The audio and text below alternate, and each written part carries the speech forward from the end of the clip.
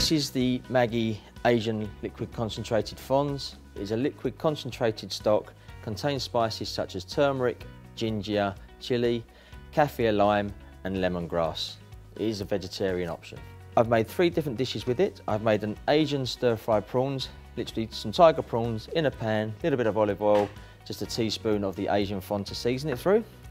Second option I've done is just an Asian dressing. Again, just a little bit of the fonds, a little bit of olive oil, a little bit of honey, some shredded herbs and some shredded red chilies. Again, just as a nice dipping sauce for Asian food.